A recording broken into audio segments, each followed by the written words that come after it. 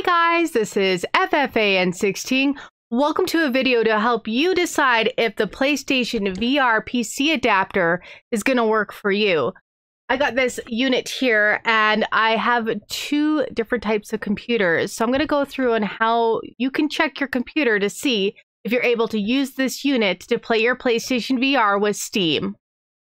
All right guys, so I have a regular tower that has two display ports out in HDMI. So that has like no problem playing this unit. Now you got to make sure your display port cable you get for this, because it does not come with a display port cable inbox. So what you want to get is a display port cable that is a 1.4 display port, and it will work fine with most modern towers. Like my tower is probably 3 years old now, and it plays this unit fine through Steam. It recognizes the display to it, and my PlayStation VR works beautifully.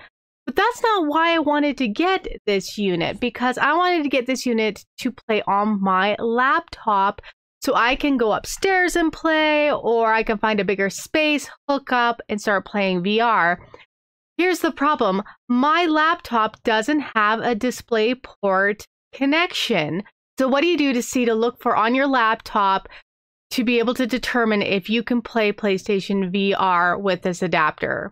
So the laptop I'm using is a Rogue Ally G16, and it's a pretty beefy gaming computer. But as you can see, there is no traditional display port on this device. And the HDMI to DisplayPort does not work. I've tried it. Even those fancy ones that say that they can go from HDMI to DisplayPort 1.4 do not work with this unit. I have tried. But what does work is a USB-C to DisplayPort 1.4. And the one thing you need to look on your laptop is a little symbol beside one of your USB-C ports. And that symbol looks like this. If your USB-C port has this symbol, it can transmit a display out to DisplayPort 1.4, and it works beautifully. Here I'm showing you me playing the PlayStation VR2 with my laptop through the PC adapter, and it works beautifully. When you set this up, it sets up just like it does on the PlayStation. You set your room space, you do your fitting, and you get right into that beautiful home environment. This is the cable I am using. I'll leave it down in the description below. It is in Amazon Canada, but I'm sure you can find it on any Amazon website or where you buy your cables.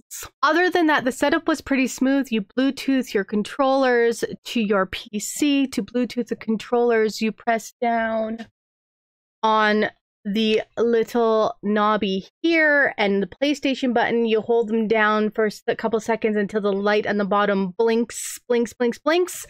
And you do that on both controllers. You search for it on your PC under your Bluetooth, and you pair them that way, and then they are ready to go.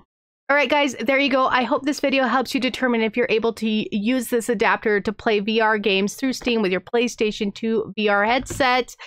And it gets you going to be able to experience those cool VR games on the PC. If you guys have any other questions, concerns, or would like to see anything else in regards to the PlayStation VR2 on the PC, please leave me a comment down below. If you're enjoying these videos, don't forget to hit that like button and help the algorithm, and subscribe for future videos. And as always, guys, happy gaming!